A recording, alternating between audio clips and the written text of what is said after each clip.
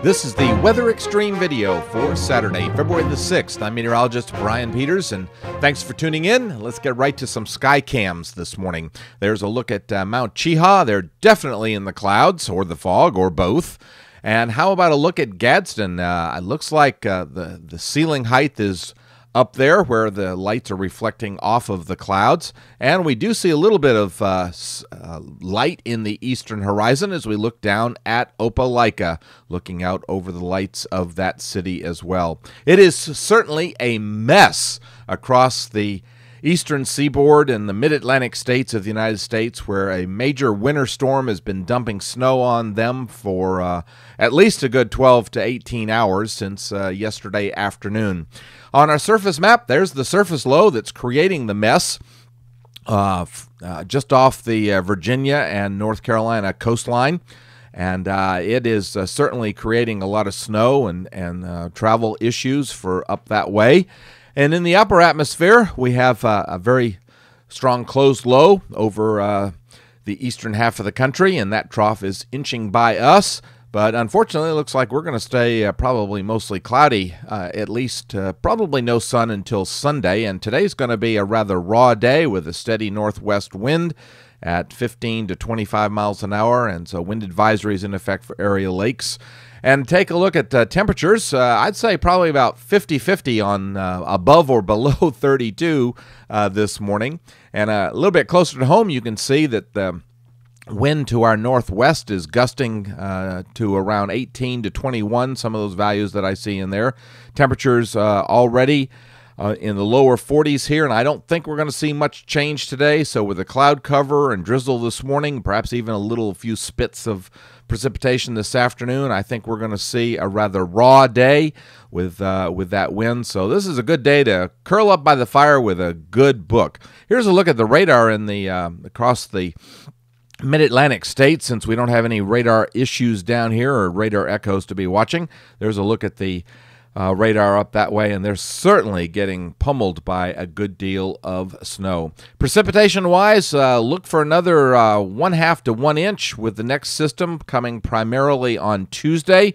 Perhaps late Monday, but I think primarily on Tuesday. Storm Prediction Center outlooking a slight risk just along the North Carolina coastline and across the extreme southeastern Florida, the tip of the peninsula down there from Key West up to about, a little hard to say exactly, just a little north of West Palm Beach.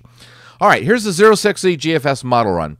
And there's the surface low as it moves out today at noon, moves out into the Atlantic with a little wraparound precipitation. And of course, we're getting a little bit of some wraparound precipitation, but that primarily in the form of drizzle. The upper low heads out to sea, and for the time being on Sunday, the 7th, we're under a weak ridge, but notice we have two upper systems to be concerned with, one over south central Canada and another over just to the west of the Four Corners area, and those are going to be phasing and giving us a storm system on around Tuesday. We stay cool on Sunday, but we should see some sun, and then by Monday, those two systems are beginning to get within close proximity as the closed low dives into the United States from Canada, and that short wave comes in off the west coast into about the Texas panhandle. That will help to generate a weak surface low over Texas. And so the precipitation, I think, will stay to our west on Monday. But by Tuesday, the two systems are pretty much phased up, and we actually have a negatively tilted trough, and that should bring another raw day. So we got a raw day today on Saturday and another raw day on Tuesday.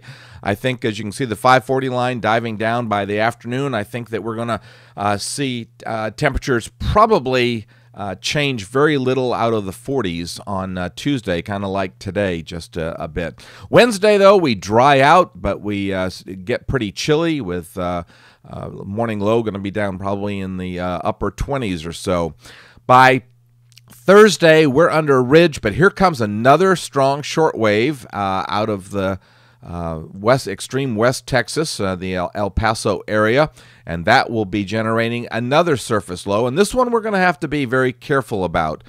Still some differences in between the European and the GFS, but by Friday, while that short wave is a little bit weaker, it is certainly potentially going to produce a surface low in the Gulf.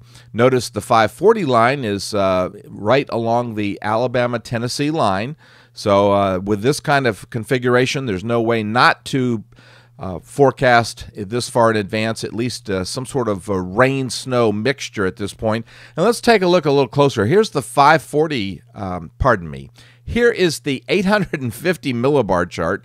And notice that the 0-degree isotherm at 850 is all the way down in the vicinity of Clanton. So this portends the potential for some trouble in terms of ice or snow across central Alabama. Now, at this point, I don't think we can forecast anything more specific than a rain or snow mixture at this point, but it certainly is going to need to be watched as the whole system evolves and as we see it change on the models. By Saturday, we should dry out in terms of the precipitation ending, and we stay somewhat chilly. And then by Sunday, we're still chilly, but looks like we're going to stay dry. All right, now in the longer range, things are certainly exciting. Look at the closed low over Chicago. Holy mackerel, that means cold weather for the eastern half of the country once again.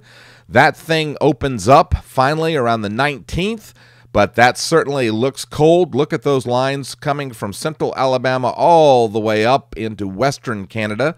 So that looks very, very cold. And while the 21st looks a little more benign, it certainly looks like it's going to stay somewhat chilly. Well, thanks for tuning into the Weather Extreme video. Expect to have the next one posted around 8 o'clock or by 8 o'clock tomorrow morning. In the meantime, I hope that you have a great Saturday, and Godspeed. Each day, there are new stories to tell about the people who live here and the place we call home. All of the faces that I see, all of the places close to me, they're all part of all the best things about home. Sharing your stories on ABC 3340, Alabama's news leader.